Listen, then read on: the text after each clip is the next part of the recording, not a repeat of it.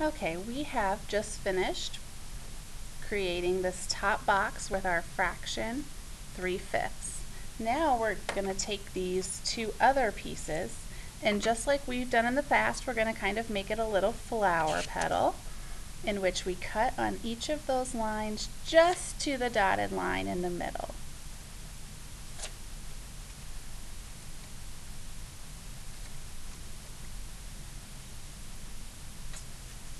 Okay, and then do the same with the other.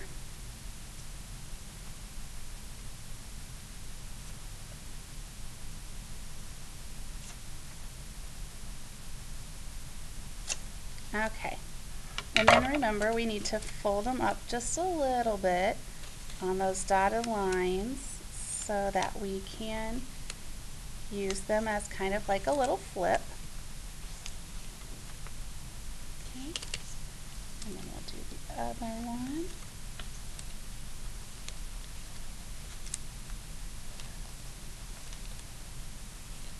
Okay, and then we're going to take our glue stick and we're going to be gluing write the division problem on the left, just like this. Remember, don't glue the flaps down because then we can't use them. And then we're going to glue write as a fraction on the right. Cap my glue stick so it doesn't dry out, and ready to move on. Okay, here we go. We're going to start first with 8/31. I'm going to break apart or open back up my example, and we also have our examples that we just did in our previous station, so we should have somewhat of an idea of what we're going to write here. 8/31. Now remember, your numerator becomes your dividend, or the number on the inside of your division problem, and your denominator becomes your divisor, which is the number on the outside. So 8 and 31. So this reads 8 divided by 31. We can also write it using a symbol, 8 divided by 31, as well as in word form.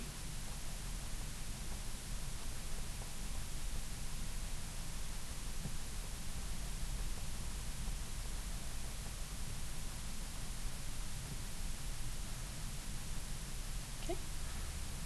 Then we'll go down to 11/12, and again the 11 goes inside the division problem and the 12 goes on the outside. We can also read this as 11 divided by 12, and then in word form, 11 divided by 12.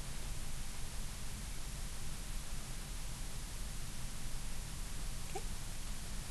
Then we'll go to 3/16. Again, the numerator goes on the inside and the denominator goes on the outside of the division problem. 3 divided by 16, and in word form.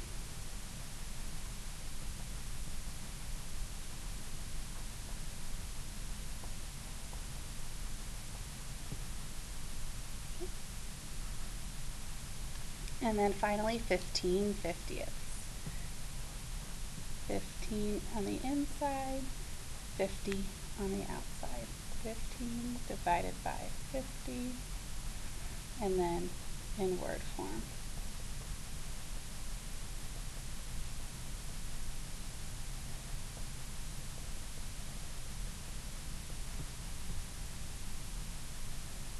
Okay, heading to our other little flower petal here. Now we're doing it from the division problem back to a fraction. So if we've got 3 divided by 11, the 3 on the inside of the problem becomes my numerator, and 11 as my denominator. Because the 3 is on the inside of division problem, if we follow up here, 3 becomes the numerator, 11 was the divisor, and it becomes your denominator. Now, 6 divided by 19. We can write that as a fraction, just like so. And if we remember from our previous station, 6, and then we can use that fractional line as a division sign, 19. Okay. Now, 2 divided by 8, 2 divided by 8.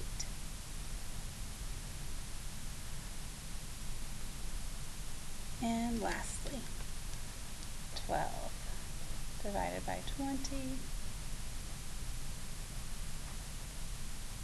Again, I used my fractional line to remember about my division symbol, 12 divided by 20. And that is how our notebook page for fractions as a division statement should look when we are finished.